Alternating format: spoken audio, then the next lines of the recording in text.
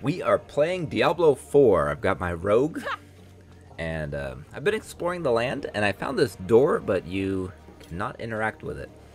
So I thought, all right, I'm not ready yet. let's head toward the quest marker.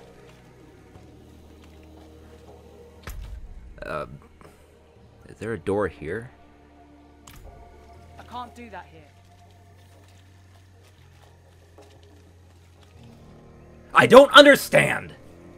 Alright, now we have an invisible rogue. I have cosmetically made myself invisible. Very cool, right? Very interesting. See, you can go invisible if you want. I'm not ready yet. I still got my dark shrouds. Alright, let's head up here. Defeat the Blood Bishop. Let's see how this goes. So I'm working on Barrage. I'm kind of doing a shadow imbuement, trying to get poison, trying to get where I can do more shadow damage when I poison enemies. Poison's pretty good on single target, I've noticed.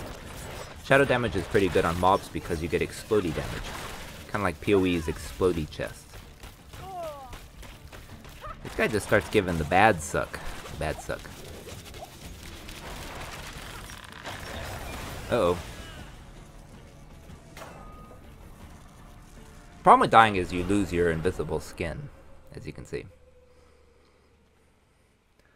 Uh-oh. Uh-oh. Uh-oh, slippery, slippery, slippery.